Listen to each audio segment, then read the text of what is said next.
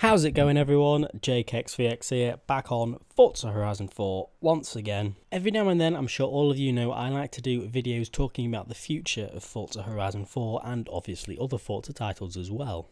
What I haven't actually done yet is a video solely based on my actual predictions for the future of Forza Horizon 4. And because the second expansion's announcement is probably just around the corner, I think we could see the announcement of what it is within the next month or so. In this video, I'm going to give my predicted and educated guesses for what DLC cars we'll be seeing, what DLC features we'll be seeing, what expansion packs we'll be seeing, and stuff like that in Forza Horizon 4.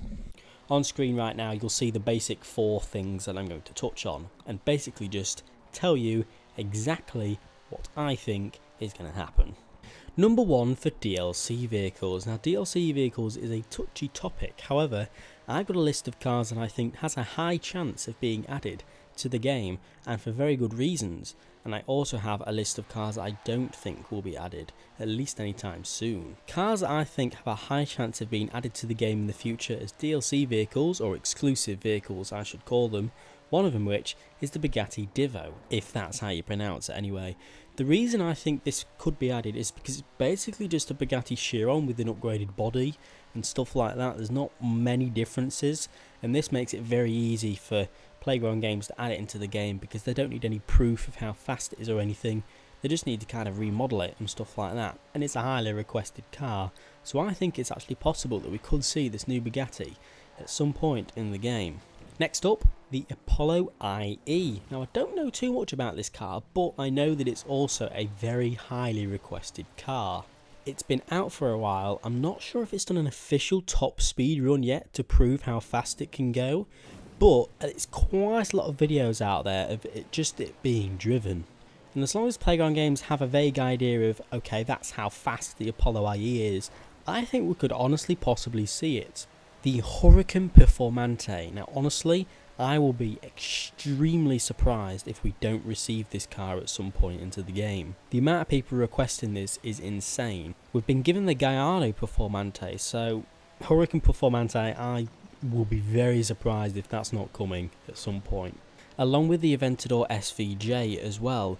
Although it's quite a newish car, it's quite similar to the Aventador S and the Aventador Standards.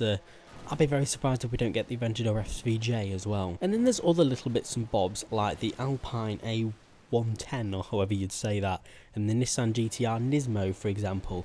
Cars like that which, you know, no one really sees coming. We get that quite often. We get quite a lot of good DLC cars come that no one really predicted would come.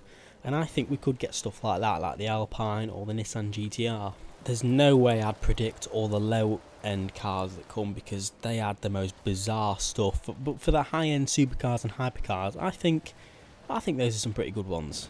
Now, some cars which I don't think will be added, at least anytime soon. Number 1, the McLaren Speedtail. Number 2, the Koenigsegg Jesko. Number 3, the Hennessy Venom F5. And number 4, the McLaren 600 LT. I know, lots of these, well, all of those cars would be amazing in Forza Horizon 4, but the trouble with these is there is definitely no proof that these cars will go as fast as they say. Think of the Hennessy Venom F5. People say that that will do 300 miles an hour, and you know, it probably does, but if Playground Games add the Hennessy Venom F5 into the game and let it do 300 miles an hour, Bugatti and Koenigsegg may not be very happy, because they would just say, hey, the Hennessy haven't proved that the car will do this, why have you done that? But if the Hennessy and Venom F5 gets added and doesn't do 300 miles an hour, Hennessy will complain. So you see my point. We're going to have to wait for an official top speed run or something, just like the Koenigsegg Agera RS had and then was added straight after. We'll have to wait for something like that for this to even have a chance of being added. The Speedtail, the Koenigsegg and the F5 all fall into that category. So honestly, guys, if you're looking forward to these cars being added, don't expect it anytime soon because I don't think it's happening. But that's the general idea of DLC cars. There's not many DLC or exclusive new cars that you can guess because quite a lot of them are random that no one thought of ever. But the odd one is an obvious supercar that everyone's been asking for, and I gave you the ones that I thought might be added, educated guesses because they're just highly requested, and I also told you which ones not to expect anytime soon just because of the facts that I gave you. On to topic 2, I want to take a little bit of a prediction and a guess at some of the new features or new updates we're going to see in the future. As for issues in Forza Horizon 4, there isn't that many if you think about it. There's the issues of wall riding, that's a big thing. Progression is a bit of an issue as well. Sometimes it's too easy and too hard, it's a bit in the middle at the moment. And online connectivity, there's quite a lot of connection issues. But other than that, connection issues, progression and wall riding, for example, it's not really that much wrong, is there? And we know eventually they're going to fix wall riding, and we know that they're trying to tackle progression with the festival playlist, and eventually someday they'll fix the connectivity issues. Other than that, I think they can kind of mainly focus on new features, and here are some of the new features which I do think, because Forza Horizon 4 is going to last another year, maybe 2, maybe even 3 nearly, I think we're going to get quite a lot of new features. And here's what I think we may get. I think we may get some new additions to the route creator. Route Creator has been added and it's a big game changer for the Forza franchise, and the only thing that it needs now is additions to it that allows you to place things on the map, and there's no reason why we can't get that, to be honest. It would make for some amazing maps, amazing tracks that are just so different, and we won't be stuck to just the standard Forza Horizon 4 map. So Route Creator additions, I'll be surprised if we don't get something like that, because lots of people have asked for it. More car customizations as well. For example, they're trying to tackle the brake caliber painting and stuff like that. They've recently added the advanced painting options, more rims and stuff. So they're slowly but surely tackling the car customization side of it. They're adding some more stuff, they're fixing stuff. It's not too bad. Hopefully, eventually they'll start to add some major car customization features, which will be very nice. But most of the stuff they're working on now, feature-wise, is kind of rewriting how things work. Like they're rewriting the progression thing by adding the festival playlist, making it harder to get these new cars, instead of just adding new features. So new features-wise, there's not really much to guess. Now for topic 3 and 4, which is kind of into one, but that are the expansions. And now, if you look on screen, I'm going to give you quite a well-educated guess at what the next expansions upcoming up could be. Have a look at this.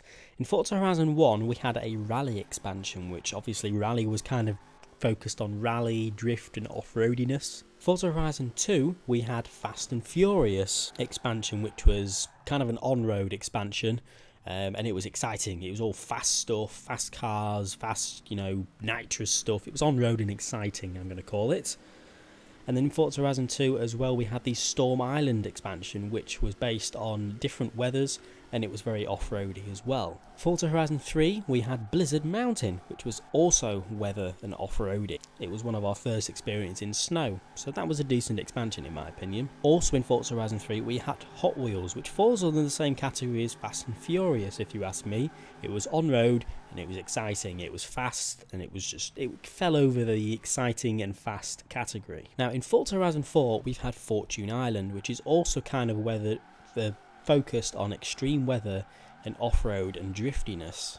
Now if you follow the same path that you see on screen, in theory we should get an on-road expansion of some sort that's fast and exciting. Because although we didn't in Horizon 1, in Horizon 2 and 3 they made up for having an on-road, they made up for having an off-road kind of weather-based expansion by adding quite an insane on-road one. So for expansion 2 in Forza Horizon 4, I'm personally predicting that it will have nothing to do with off-road, nothing to do with drifting, and that it will be something insane like Hot Wheels or the Fast and Furious expansion. Things that I've considered is that maybe a Hoonigan expansion, a huge map. Oh, your phone's vibrating. Maybe a Hoonigan expansion that just has a massive map full of jumps, hoops, just stuff like that, like the GTA expansion that added hoops and whatever stuff in races. Hoonigan Island, loads of nice tracks, jumps, spins and everywhere, and it would fit in the fast kind of category, which is kind of what should be next in theory. I can't imagine they're going to do another off-road and weather-based expansion, do you? I don't think so. So yeah, maybe a track expansion, Hoonigan expansion, stuff like that. I think we could see something along those lines. Now, as for after that, topic 4, many of you will know that it's sort of confirmed that we're probably getting more than 2 expansions. I've got a video or 2 on this already, and I think that this will be completely different to the first and second expansion. think if we're getting a third and fourth expansion, it'll be a lot more game changing than just a different area or a different map like Fortune Island technically is.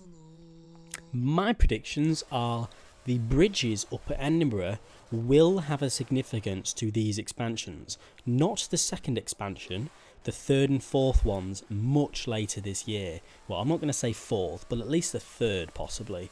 I think it could be in significance to the Edinburgh bridges that are at the top of the map. Maybe the bridges will extend the map even further. That's what I think that the third one will be. Possibly a map extension, a separate island that you can drive to over the bridges. It could go to Ireland, we could have a brand new island map. It could go to the Scottish Highlands, something like that, some nice roads. It could go, I don't know, it could go to Ireland and have the Isle of Man there and stuff like that. But for the third expansion type thing, I think it will be different to just a normal expansion that we've seen so far. Because Forza Horizon 4 has to last an extra year than usual, I wouldn't be surprised if we get a map expansion using those bridges up at the top. So that's what I think will happen for the third expansion. There's not much I can guess on, but it gives you a vague idea of what could possibly, very likely happen. I think the words possibly and very likely could contradict each other, but whatever.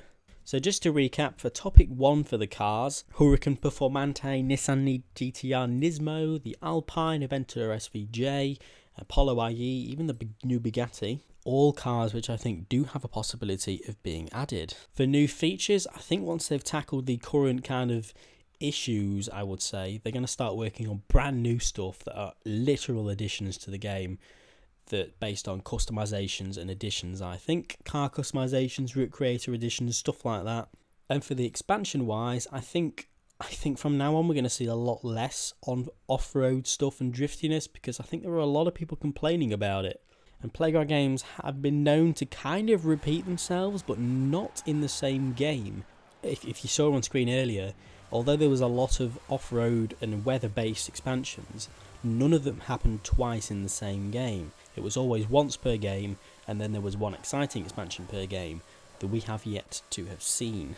I know not many people bother to look into the actual details of stuff like this, so they just kind of pull predictions and guesses out of nowhere, which is understandable, but I like to know details. I like to know that top speed runs and proof of car speeds are kind of necessary for them to add the cars into the game, which is why I like to do videos like this, to keep you all up to date and to let you know what can technically be added and what cannot technically be added, at least anytime soon.